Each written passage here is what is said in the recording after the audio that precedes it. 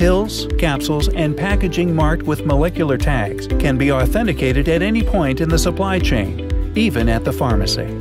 A pharmacist can inspect incoming inventory by testing a single dose, a bottle, or blister pack using a portable authentication device that provides accurate results in just 15 minutes.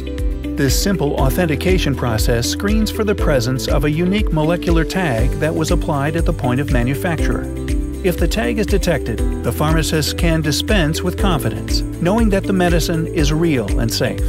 If the tag is not found, the medicine is counterfeit and will not be dispensed to the patient. Step 1. The pharmacist swabs the marked portion of the capsule or packaging, cuts off the swab tip, and places it into a vial. Step 2. Prep solution is added to the vial. Step 3.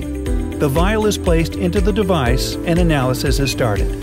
Up to 8 samples can be processed at once. Molecular tagging helps bring track, trace, and now trust to a whole new level.